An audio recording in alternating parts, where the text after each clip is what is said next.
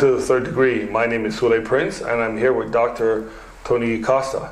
Dr. Costa, the Black Hebrews or the Black Hebrew Israelites, a key text to them is Deuteronomy 28 and 68. Can you explain as to why? Yes, well, let me read it first of all. Deuteronomy 28 verse 68 says, "And the Lord will bring you back in ships to Egypt, a journey that I promised that you should never make again. And there you shall offer yourselves for sale to your enemies as male and female slaves, but there will be no buyer." So what they do is they take this passage and they interpret this to mean that these are actually the black people who would be taken back in ships to Egypt. They take Egypt here to refer to the United States. And the ships here are the slave ships that they used in the transatlantic slave trade. And so they interpret this passage basically to say you're going to be taken to America as slaves, and you're going to offer yourselves for sale to your enemies, both male and female slaves, but there will be no buyer. Now there's several problems with this, and the enemy, of course, of any misuse of any text is the context. Yes. So a text taken out of context becomes a pretext. So this is part of Scripture. Deuteronomy 28 and 29 are talking about the curses and the blessings that will befall the people of Israel if they do not keep the law of Moses. If they don't keep it, the curses will fall on them. If they keep it, the blessings will follow, and so forth. So was this text ever fulfilled? Is it referring to the blacks in Africa being taken in slave ships to America? Well, there's several problems with this interpretation. First of all, if we look at the context, it clearly says that this is referring to the children of Israel. The other thing is that in Deuteronomy 28 verse 53, another sign of the curse is, it says in verse 53 of chapter 28, "And you shall eat the fruit of your womb, the flesh of your sons and daughters, whom the Lord your God has given you, in the siege and in the distress with which your enemies shall distress you." And so what is this saying? Well, it talks about a siege. When your city is being besieged, what's going to happen is the women in that city, the people are going to start eating their own children. There's going to be cannibalism. Well, we know that in Lamentations chapter 4 verse 10, it actually says that Jeremiah says the people were doing this. When the Babylonians had besieged Jerusalem, the people began to eat their own children. And God says this will be one of the curses that will fall upon you. Well, when did the slaves eat their own children? When they were brought to America and when they were brought into slave trade. Were there any examples of the African slaves eating their children and boiling their children in pots to eat their flesh? Well, of course not. And so this text was literally fulfilled after the Romans had destroyed Jerusalem and had all of these captives, all these Jewish rebels and captives.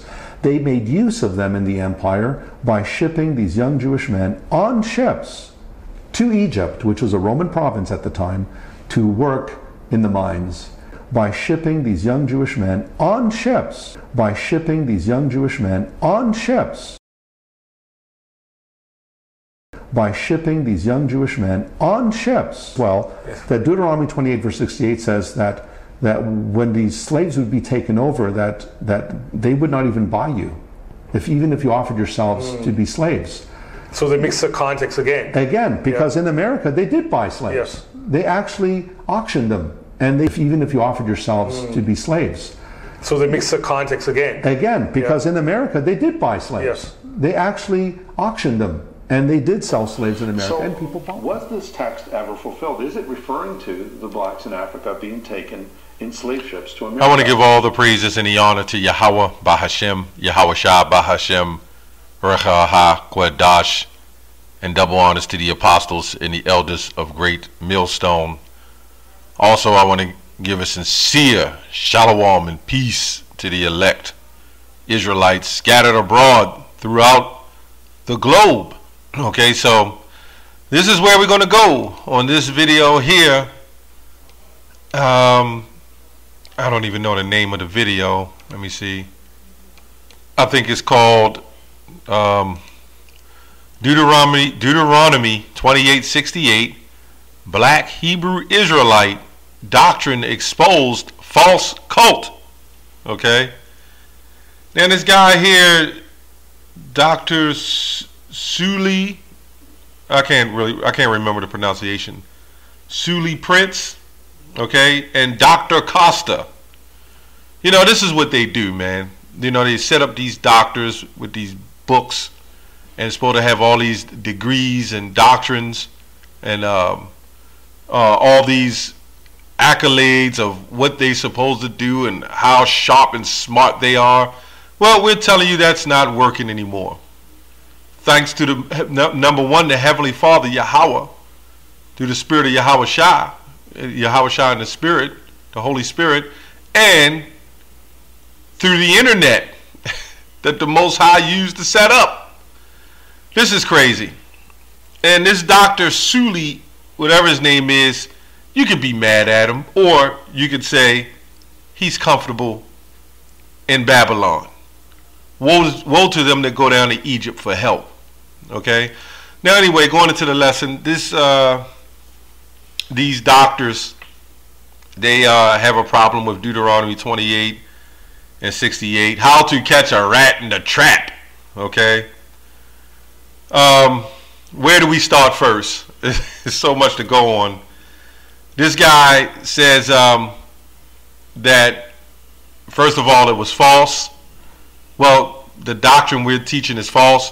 He went into the fact about eating your children in Deuteronomy 28th chapter, when honestly he doesn't understand Isaiah the 28th chapter, and I believe the 9th verse, for precept upon precept, line upon line, here a little, there a little.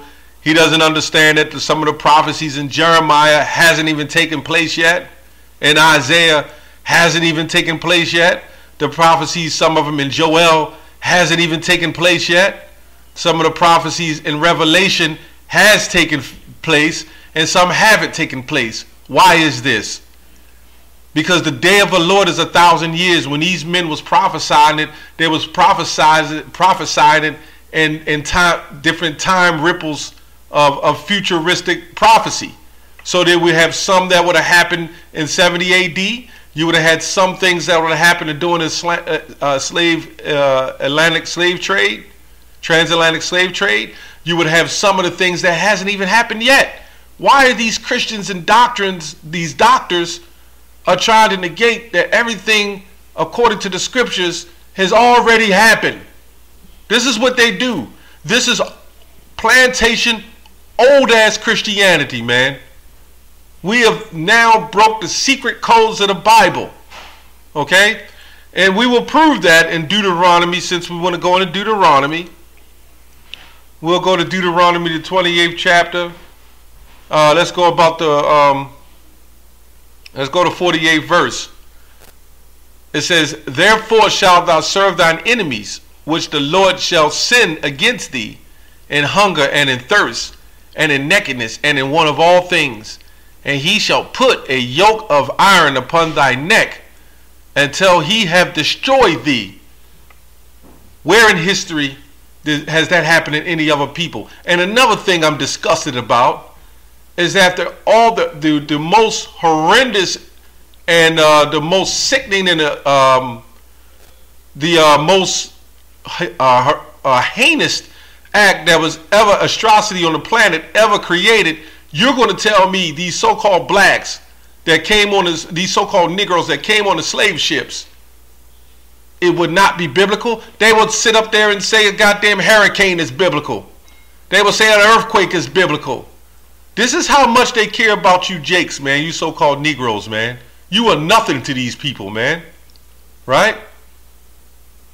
But then they somehow indoctrinate their so-called slavery, so-called, and say, oh, what about the trains? Well, where's that? We could show you the ships, but somehow that's a part of history. Somehow that's a part of the Bible to these people. But when it comes to what happened to us, it is totally obliviated. It has nothing, all that happened to us has nothing to do with nothing. You Negroes are just born here to be slaves and servants and slaves and just nothing. You're nobodies. Well, we're telling you that the Israelites were the ones that came here on the slavery, on those slave ships.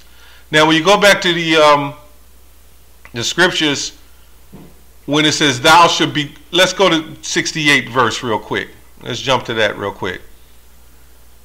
And the Lord shall bring thee into Egypt again with ships, right? Again.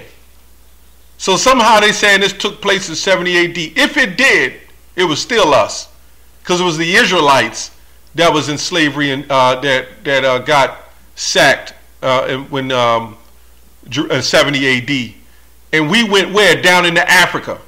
So if the people today were the true Israelites, why the hell would they go down into Africa, right? They wouldn't go there. And we went up into Spain and various other places, right? But the Lord shall bring thee into Egypt again with ships. Somehow he talking about the text, the context. Let's go to the context. Let's go to Exodus 20 and 2. I am the Lord thy God, which have brought thee out of the land of Egypt, out of the house of bondage. That's all Egypt means. This is why these doctors and these theologians, they set you up in these schools so you will believe everything that they tell you. This is why you go to church and you notice they never tell you to open a Bible and read, but for maybe 2 verses or 3 verses that they want you to hear. You jakes, you never opened the Bible and read it for yourself. Okay? So he also goes, this Dr. Costas, he says, I remember a few things. He says that they took Jewish little boys and made them to go work in caves and mountains, according to the doctrine that he's saying. Right? Let's see if that's true. First, let's go to Deuteronomy 28 and 68 again. Let's see it again. Jewish little boys. All right. And the Lord shall bring thee into Egypt again with ships by the way whereof I spake unto thee. Thou shalt see it no more again. Right? If the people that claim to be the chosen people of God now, they're seeing it again, right? If they the biblical Israelites, the scripture says they won't see it again until that time of until this place go down, this system go down, till the new kingdom is established. We don't see no new kingdom established. Anyway, this is sickening. You know, this man ought to be ashamed of himself, Dr. Sully Prince, whatever his name is. He really believes he's one of them. Anyway, thou shalt see it no more again, and there you should be sold unto your enemies for bondmen and bondwomen. What happened to the women, man? He says little Jewish boys, but it says bondmen and bondwomen. And no man shall buy you. We'll get into that too, because he goes on to say that the scripture says no man will buy you, but you were bought. So that might sound confusing. Let's go on back. Let's go back to Deuteronomy 28 and 64. We'll get into that in a second, Lord's will. Deuteronomy 28 and 64. And the Lord shall scatter thee among all people. Wait a minute. He says that they were boarding the ships, which the Suez Canals was probably finished in the late 1800s. But Ptolemy and them tried to build a form of a Suez Canal for trade, import, export, or whatever, and conquering, or whatever the case is. But when you look at it in the total, you didn't need a whole bunch of big ships to go from Israel to Egypt. But it says again. But here it goes. Let's see what it says. And the Lord shall scatter thee among all people from one end of the earth, even until the other. Wait a minute. America wasn't discovered in 70 AD. So how is that a 70 AD prophecy? And if that's the case, how is it that this doctor said little boys, Jewish boys, was taken to Egypt to work in the caves? I can understand not the true Israelites, the imposters would be in caves. I can understand that. But I can't understand if the prophecy says we will be scattered amongst all people from one end of the earth into the other, which means we understand that when Cristobal Colon came into the Edomites, when they came into power, the history lines up itself to show that they are the ones that took us into slavery and scattered us down, took us to Brazil, you know, scattered us all over the globe, from Spain to different parts of the Caribbeans and the Western world, the New World. And to prove it, the people that run the world are not the biblical Israelites. So we already know that this prophecy is not talking about the people who claim to be Israelites, although some of our people are scattered there. This is not making any sense, okay? This is not making any sense. So when you look at these guys and what they talk about, he's not speaking with a spiritual mind because he doesn't have it, okay? As I said before, we can see some of the ancient things in ancient Babylon and then some of the things in modern day Babylon. This is crazy, man. This is crazy. So let's go to back to Deuteronomy 28 and 68. 28 and 68. When he says, okay, no man shall buy you, okay, but yet you were bought. The number one thing you need to understand is that this guy, whatever doctrine he was reading, was not the correct interpretation from the beginning. This is them with their trickery. Now, if you go to the Geneva Bible, which I have, of the 1599 or something like that, and you have even the Great Bible before that, they pretty much have broken English, but it pretty much says the same thing. It isn't until these doctors and these scholars have somehow come in, that's why Psalms, I believe 82, said they have taken crafty counsel against our hidden ones and said, let us cut them off from being a nation. They've come in with these secret translations to make up their own doctrines and come in with their own dogma.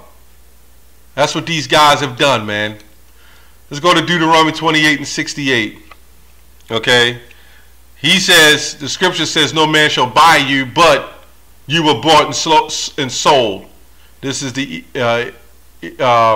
hypocrisy and the sickening of these people who wants to keep you asleep.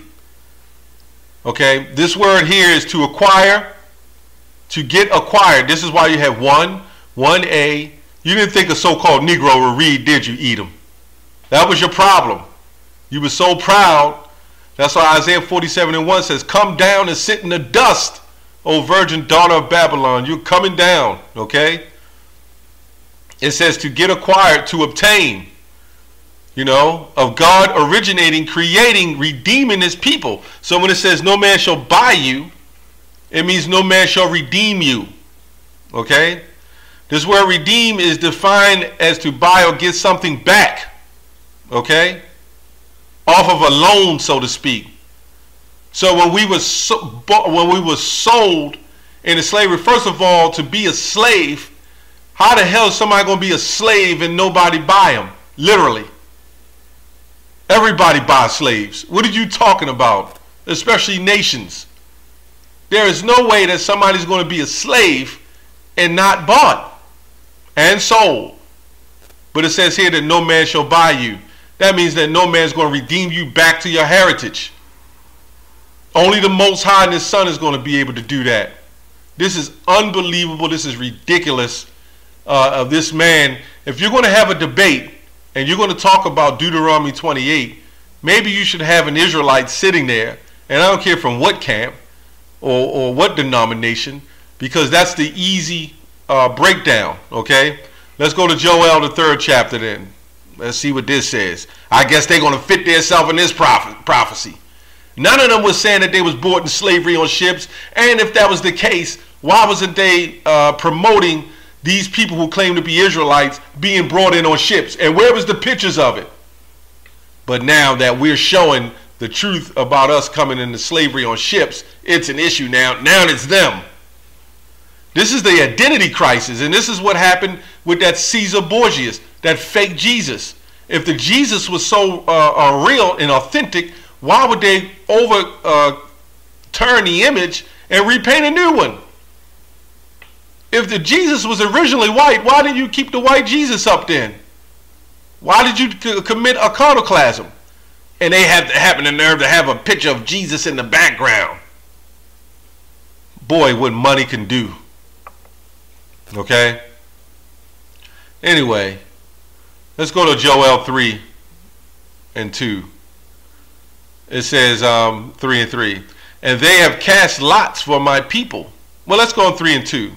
I will also gather all nations and will bring them down into the valley of Jehoshaphat, okay, which is right now going into the Middle East, okay, Jehoshaphat, and will plead them with them there for my people and heritage Israel, okay. So when you read Deuteronomy 28 and I believe 64, he said he will scatter thee amongst all people and all nations and peoples and tongues all over the place.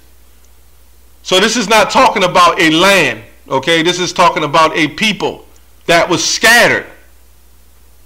See, the biggest falseness that you did is you became arrogant and you figured, let me put myself in this land and let me claim to be the children of God. But what happened is, we woke up, we opened the book, we finally read it and understood it, and now we understand that the children of the Most High is scattered everywhere. So you done screwed yourself. You were better off staying out of that land and at least try to make it seem like you were the people of God. And we already know when the temples that's being built right now, they're claiming you go in the land that the temple is going to be built. But what's happening in Tel Aviv? I'm not even going to say, but you know. Look it up. Okay? And will plead with them there for my people and my heritage Israel, whom they have scattered among the nations and part of my land. That's what it just said. So why would he talking about bringing, fighting for the Israel of the land when he says his people were scattered? And they have cast lots for my people. We don't even have to go in Deuteronomy 28. And they have cast lots for my people, right? And have given a boy for an harlot and sold a girl for a wine that they might drink. Who else did that happen to? Mr. Dr. Costas? Well, who else did that happen to? Oh, you're going to say that happened to you too? See, everything that happened to us, it's null and void. It doesn't exist. It doesn't matter to these people. But what does the scripture say? Ecclesiastes 3 and 15, just quoting. You know? The Most High God requires that which is past. The Most High God requires that which is past. You have to pay for that which is past. That's all I have on that. Shalom.